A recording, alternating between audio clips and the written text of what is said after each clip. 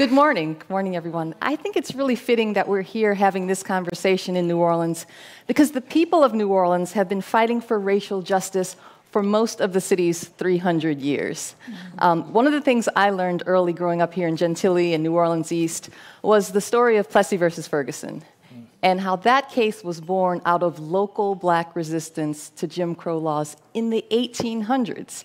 Now, Mr. Plessy was not successful in that case, but black resistance to Jim Crow laws in the 1800s. That's something. And here we are today in one of the most diverse cities in the country with activists still struggling for access to basic things like education, legal representation, jobs, housing.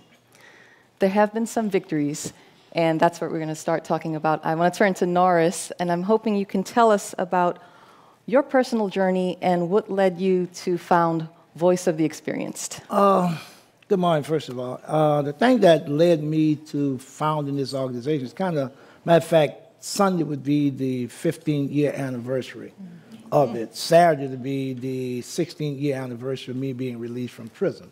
So I spent 27 years, 10 months, and 18 days in prison. And while there, the prison systems in this country were exploding. They were having riots all over the country. And a group of guys got together and said, well, we can change our conditions or we can fight to change our circumstances. And, we won out with the latter because we realized that we set the place on fire. All we was going to be doing was sleeping somewhere else inside the prison boundaries. And so we started with a group called the Angola Special Civics Project. And through that, we started researching what were the policies in 10 states across this country. And we realized that in every instance, Louisiana was the most repressive of all of them. I mean, from the type of sentences that folks were receiving, how folks actually were being punished, and that every time that the United States Supreme Court made a decision that impacted our lives, Louisiana became more and more repressive. Every time they abolished the death penalty, they changed sentencing schemes across the board. So it became personal for me and those guys who were inside with me to continue to fight to do these things. And I tell people, prison for me was a bad experience with good results because I wouldn't be doing the work I'm doing now had it not been for that bad experience. I worked in the prison law library for over 20 years as the librarian, and it gave me a wealth of knowledge about the law, how the law operates. And I'm steady looking at this Mountains of Race and Justice, and you started off talking about Plessy and, learning and reading all about these cases and how the Supreme Court in this country upheld a lot of the unjust laws in this country. And, just last year, we were able to end 135 years of Jim Crow in this state. And you would think about, man, how did it even exist? I mean... And that was a big, important change. I just want to say Louisiana joined most of the rest of the nation in requiring unanimous jury convictions. Mm-hmm. And you advocated for that. Yeah. And the leading case out of Louisiana, Johnson versus Louisiana, I grew up under Frank Johnson. Frank Johnson grew up 2 blocks from me. I grew up 2 blocks from him because he was older. And seeing the court system year in and year out with this nation, 48 other states had unanimous verdicts. The whole federal system had unanimous verdicts. But the Supreme Court, for whatever reason, continually to uphold Louisiana's practice of non-unanimous jury verdicts. That's quite a victory. Denese, let's talk about mental health in the city and some of the healing work that you do. How is trauma from Katrina and so many other triggers impacting individuals here and the overall psyche of the city? Before we get to the acute shock that was Katrina, we have to think about the chronic adversities that existed in New Orleans and how that impacted the rescue, the ongoing recovery, and the kind of infrastructure that we have put in place to help those who survived, recovered, and are still struggling with the inequities. So for me, when I came back, And I hadn't intended to come back to New Orleans, but I feel this was a calling. And I would go to the schools right after Katrina just to see what I could do. It was very organic. And I noticed that young people were so dysregulated because I'd been here before my kids went to public schools, and this was not the condition that I had seen prior. So then at some point, being a psychiatrist, I said, well, I'm going to start screening young people for signs and symptoms of the trauma-based disorders. So post-traumatic stress disorder, depression, the kinds of exposures that they're having, their exposure to trauma and violence in their lives, and just what they worry about. And it was really very shocking and remains very shocking. At any given time in New Orleans, from our data, and we've surveyed over 6,000 kids now, 25% of them are endorsing signs of active post-traumatic stress disorder. Mm-hmm. We now have the science that tells us how that impacts a young person's brain. So what happens as the young people are traumatized and become emotionally dysregulated, they also become behaviorally dysregulated. Young people don't have the language to tell you how they're feeling, unless you really spend a lot of time with them, and we don't yet have the infrastructure in our mental health system to address all of this. Well, my next question was, do you see those children ending up in the criminal justice system? Very possible. A kid, I had a young man that I saw, and he said on any day, given day going to school, he could walk by, see someone shot in the streets, he could walk by that. He goes to school, he can't concentrate, he's thinking about his word, about his own safety. He might talk back to the teacher, and depending on who gets called, he could end up in the juvenile justice system. What more could the city do to help a child like that? I think the city is doing something. I'm very proud of our current director for the mental health system, the public mental health system. We've been working together. We were able to get a policy that before we diagnose a young child with a behavioral disorder, the oppositional defiant disorder, the conduct disorder that really starts channeling young people into the juvenile justice system. Now in the public mental health system, we're screening them for trauma-based disorders. So we're beginning where we probably need more workforce that's very specifically focused on how to deal with trauma in young kids without diagnosing them with attention deficit disorder and putting them on drugs. Because we can treat PTSD with talking therapy with children. Wow. Now, Mary, you've been advocating for children, particularly Spanish-speaking immigrants, in many different places across the country and for a very long time. What do you see in New Orleans that's different from what you've seen in other places? Well, we are in the Deep South, right? And the stronghold of slavery, the stronghold of white supremacy.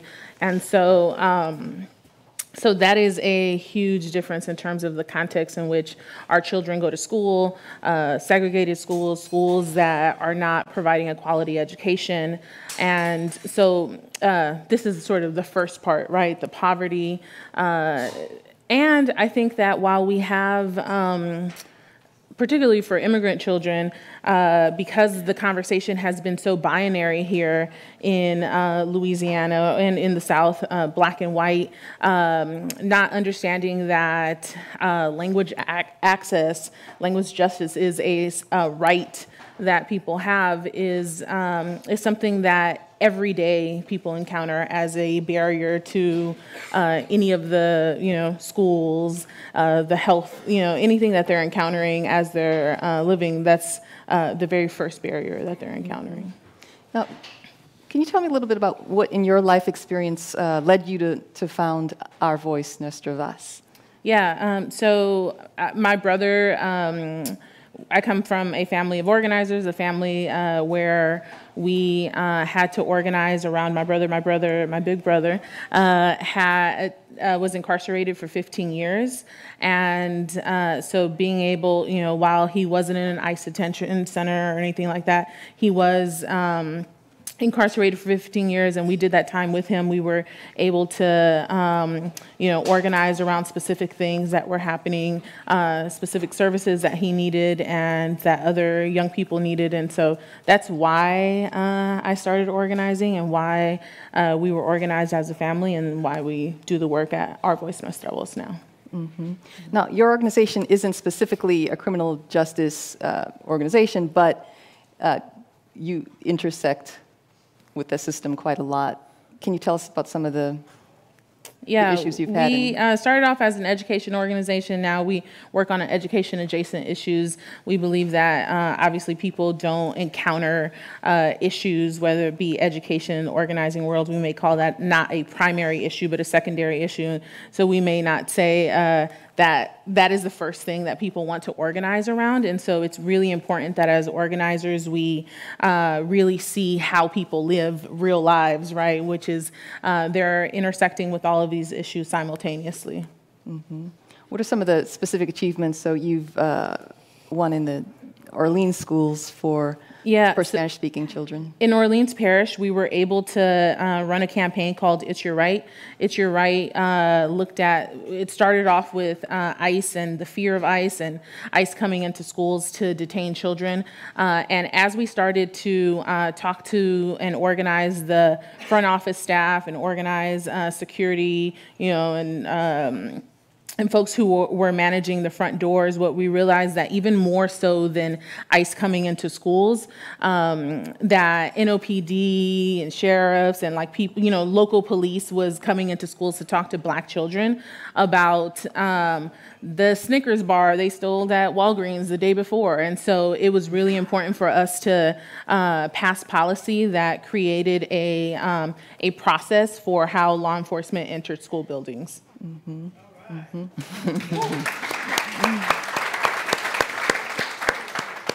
You've all spoken quite a bit about building bridges between advocates of different identities in the city. What would that look like to you? What is your vision of how these organizations interact with each other to achieve goals? Yeah, just maybe about a month ago, we held a huge event called the Black and Brown Get Down. The Black and Brown Get Down, yes, was an event where we brought over 300 Black and brown leaders of our community to come together to talk about how do we build coalition. If we're talking about winning in our city, that's going to require all of us, and for us to sort of figure out how do we start to get to know each other, and how do we start to have those really intense conversations around anti-Blackness that exists in the Latino community, anti-immigration, right, and in the Black community, and how do we really get to a place where we're in real relationship with each other so that we can begin to identify what are the narrow sort of ticket of issues in which we can work together. Mm-hmm. Do you all have anything to add? Norris? No, I agree. Because one of the things that we have realized in organizing, that all we have is each other. Mm-hmm. And, for years that the opposition has always drew a line in the sand between us and do everything to kind of like, that's not y'all fight while y'all hanging with those folks. But we have more things in common, especially against an identified, force that's totally against Black and brown people, not just in this city, but in this country. And so all of our efforts are geared towards how do we help each other, keep our own self-autonomy doing what we're doing, but at the same time start building these bridges across these things. And I think we do a lot of work with the Norris Worker Center for Racial Justice, with them around their immigration fight. And because at one time we were those people, and I tell people all the time, don't get it twisted that, especially in this post-Katrina New Orleans, is that they became what we were always, the folks that people walked on. And when we wasn't here in the immediate aftermath of the storm, they took advantage of those folks, and I tell people all the time, and, I'm looking at Jason sitting there, and he was on the council when it's because of this community that most of the folks in this city were able to return because of their labor. Mm-hmm. And then once folks got kind of comfortable being within their places, then they became the enemy. We're done with you. We don't need you no more. And, that's been our history for 1,000 years, that long as we were servants to them, we were needed. But the minute that the job was done, they moved on. And so that built a greater bond with us because we had already been there, and we was able to tell that story about, hey, this is the next move they're going to make to try and undermine the work that y'all are doing. And so I think the strength that we have, not just here in the city, but across this country with black and brown people, is that we are starting to see the fruits of our labor because we're actually showing up. And we're showing up in a way that, not just with lip service, but we're showing up in ways where we are building power in our communities. Mm-hmm. I want the audience to know that we're going to come to questions from you all in just a moment. That sounded like a very positive note to me, and I'm wondering if you all also feel that way, that about optimism about the future. Before we get there, we have a lot of unhealed trauma in our communities. When you've been stepped on, you somehow get damaged. Yeah. Our bodies, our minds, our spirits. And so what I oftentimes say is that any justice work, any equity work has to deal with the trauma that we've endured. And so as we heal ourselves and we are better able to connect with each other, because when we're traumatized, we begin to see, we're not sure that this person, I'm not sure you really mean right by me. Mm-hmm. And so as we're healing, yes. And my tagline is that healing is really the revolution. And as we heal ourselves and hopefully get the systems, the people, support the people who are working to undo these inequitable systems, then I see the optimism. Mm-hmm. Okay. Is there someone in the audience with a question? Question for our panelists?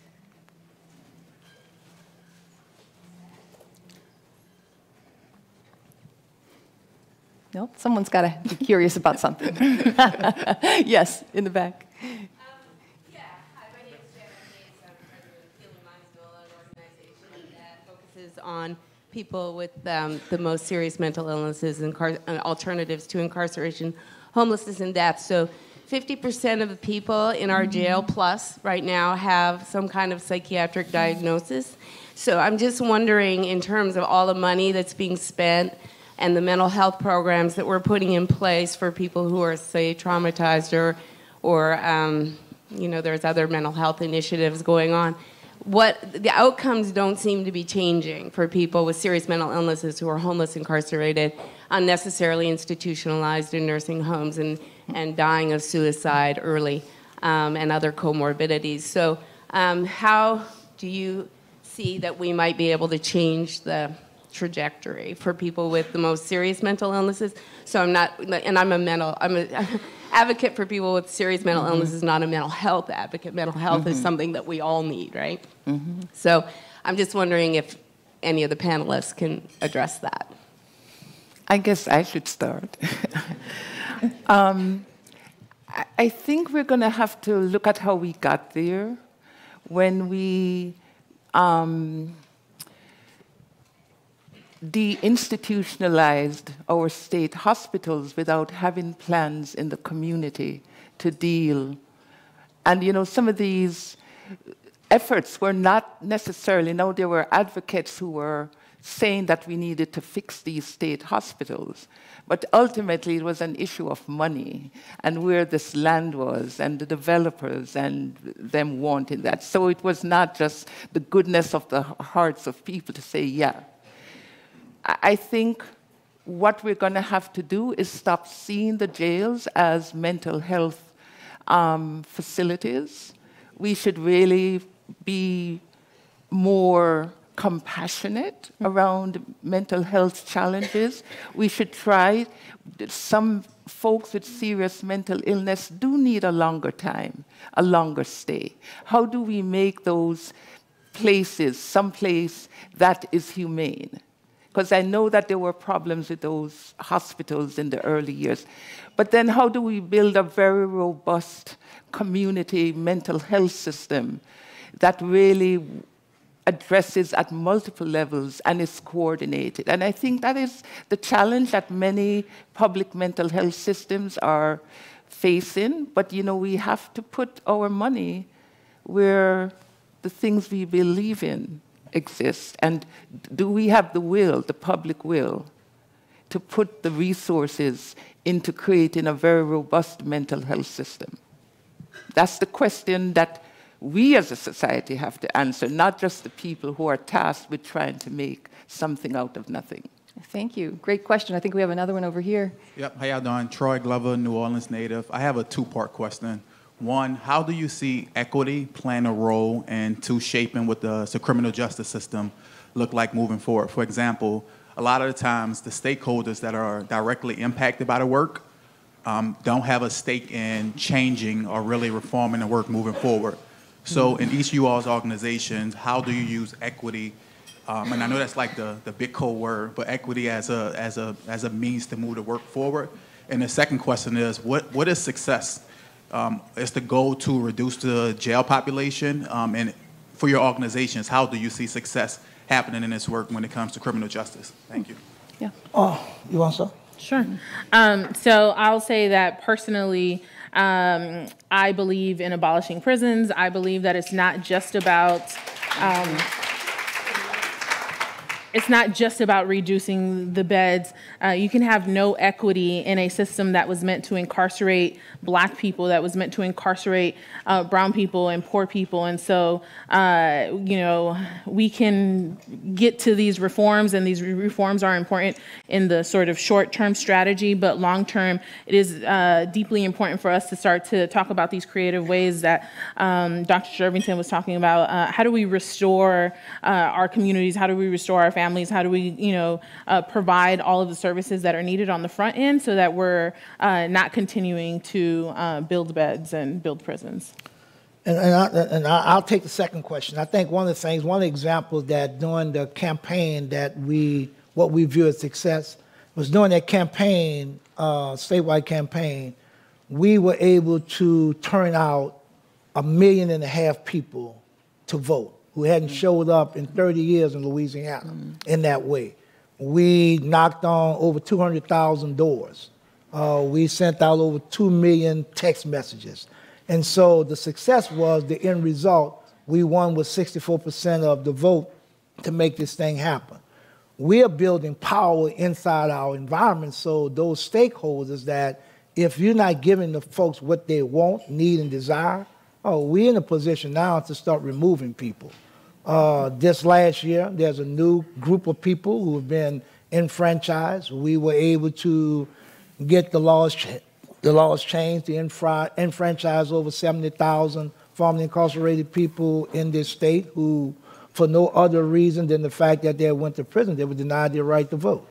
And so when you factor in since 1974, when our Constitution changed, over 600,000 people have been released from prison that now has a right to vote. And that can play a role in changing policy in this city and in this state around the things that impact them. And so I'll see our wins being that if people are resistant to the change that folks in our community are seeking, well, we just got to remove those people from being policymakers, because if you don't change the policy, we change the people. Great. All right. Well, I hope you join me in thanking our panelists. I think we'll leave it right there. Great discussion.